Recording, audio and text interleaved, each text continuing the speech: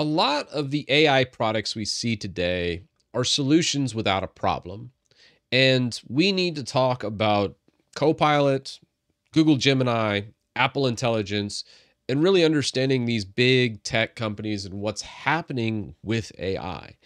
As some AI is really good. I'm going to get into that too. Like I use Claude, I use GPT, I use these things on a daily basis.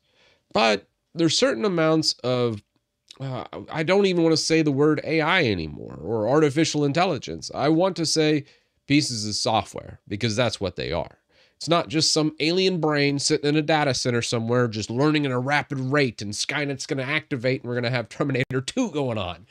That's not what AI is as it is today. We do not see that, or AGI. I'm not getting into that weeds. I'm just telling you what it's doing, the integration. We had Microsoft Office rebranding to O365 Copilot. We have Apple Intelligence launching on the iPhone 16. We have Google Gemini being integrated into Google Gmail, which a lot of people use these things. But we need to understand what it actually is, what it's actually doing, and why are they just giving it to us? Are these features, is this a solution? And I would say it's a solution without a problem. And I wanted to just kind of organize my thoughts on paper to kind of tell you what that is. The thing about this is Copilot, Apple Intelligence, and also Gemini, they're absorbing tons of our data. Just a ridiculous amount of data. Now, most of the time, they have come out and said it is stored locally on your device. You've heard that, right? They're not uploading every piece of data that is done by AI to their servers, whether it's Google, whether it's Microsoft, right? What you don't hear them say is AI being used to create profiles on you? Are those profiles being uploaded? They are very specific. Every single interview I've seen saying data that is absorbed by Copilot or data that is absorbed by Apple Intelligence, that is not being used or uploaded to, or they say usually uploaded to Apple, the raw data. But AI is essentially a big search engine in this respect. And let's not call it AI, let's just call it surveillance software. And why would they do this? Are they just, if you throw your tinfoil hat on, you got people saying it's a surveillance state, you got all these things going on. I think it's actually just much simpler than that. It's the fact that they can make a lot of money with this information. They can track your habits, they can get to know you, and then that makes it very easy to sell products to you. Just think of it as a way for a company to make it easier to sell things to you. And also that data is very, very lucrative. These are all free products. They're not making money off of some monthly subscription. So where are they making the money? And whenever there is not a charge for the service, typically that means you're the product. Your data is what the actual worthwhile is for that company. And that data is worth a lot of money. So these profiles are what you need to watch out for. But and then you also have the privacy concerns of everything on your screen being recorded. So you don't really need end-to-end encryption. You don't need all these other things that have come out from a privacy standpoint because, well, if you take pictures of the screen, I mean, kind of ruins the whole privacy or encryption aspect. So I get that as well. But also you have things like Roomba I'm going to use. It's AI powered, right? You can see this. It sweeps your floor a lot better. Great. But not so much when it takes pictures of you on the toilet. This was actually from 2020, by the way. So sorry for the grainy image. I'm sure this is a lot better in 2024 with the stuff. So whenever you see AI slapped on the side of something, yeah, maybe just take a step back and go, do I really want that to be AI?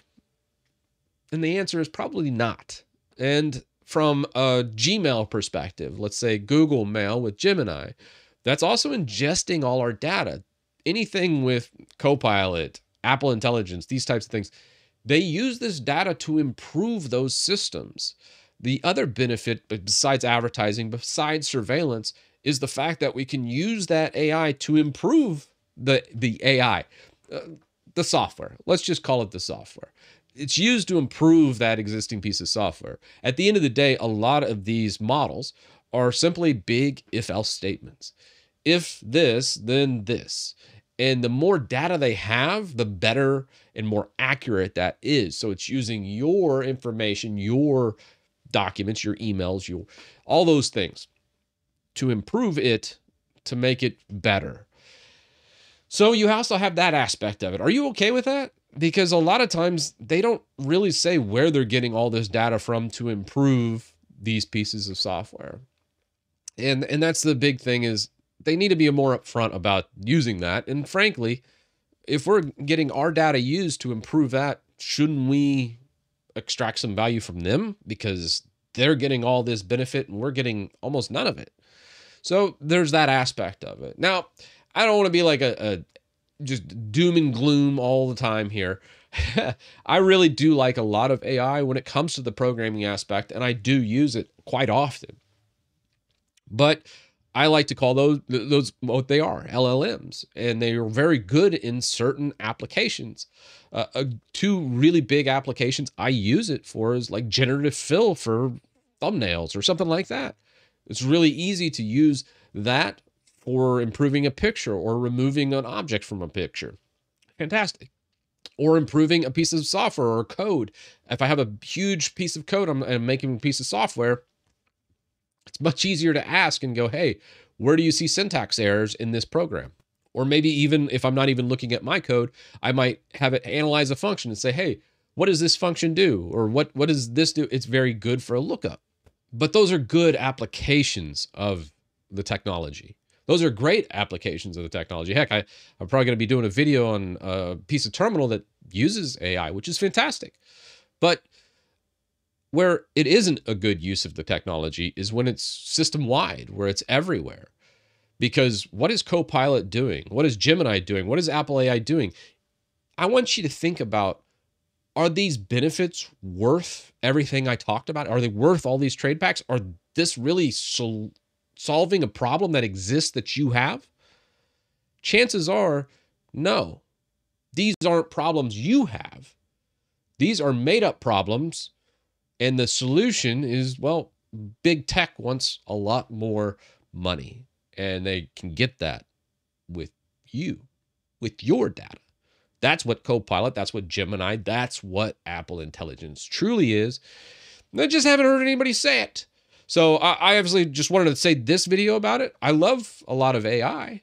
It's just so much, it's a marketing ploy, or it's just a brand slapped on the side of it, or sometimes it's just this big tech, big machine I use to extract data from their users.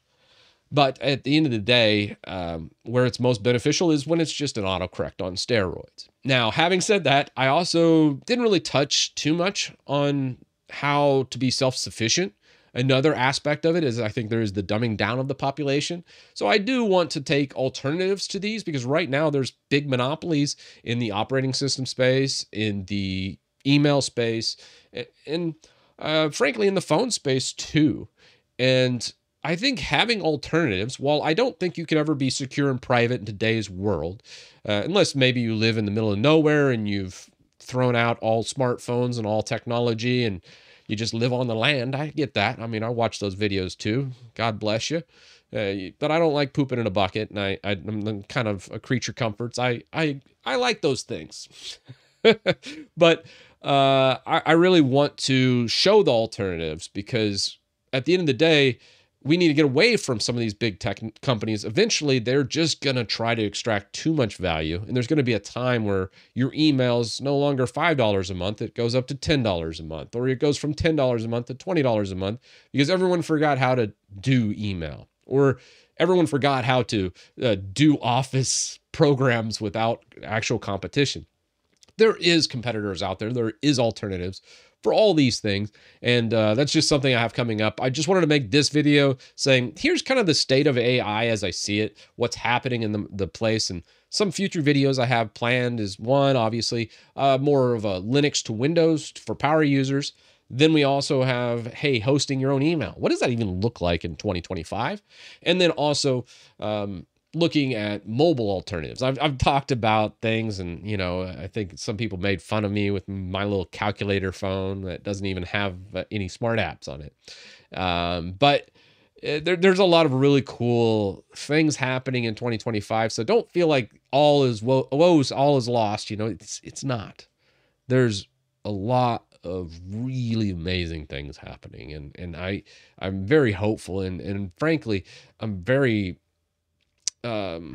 surprised at a lot of the up and coming generation. A lot of people don't give the teenagers and 20-year-olds that are coming into the space and learning these things enough credit. There is some people that, yes, they're just zombies. They're just sitting there swiping on their phone. But I'm very hopeful. I know a lot of people like to have this doom and gloom kind of thing, but I see us turning the page on a lot of these things, and things have gotten a lot better in like the Linux space. Things have gotten a lot better in, honestly, the self-hosted email space. I don't recommend you go buy a service anymore. You can actually do it yourself for cheaper than having to do it all through a big service. And I'm not going to shill like Proton Mail or anything like that either. I think they're too expensive, and frankly, the product isn't that good.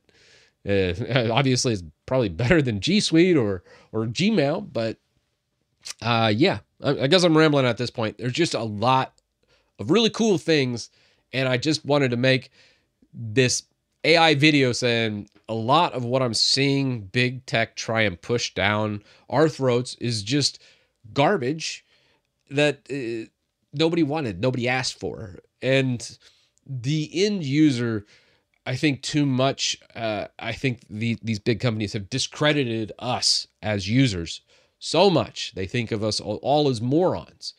I think even, I think it was Elon Musk that said, hey, I wouldn't even hire an American anymore. We're too expensive and we don't do enough work.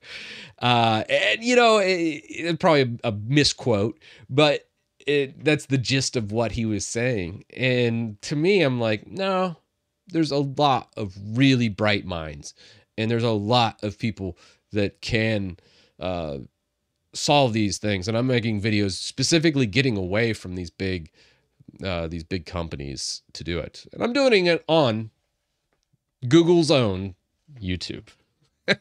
So we'll see. It'd be funny if my channel just disappeared one day. I doubt that.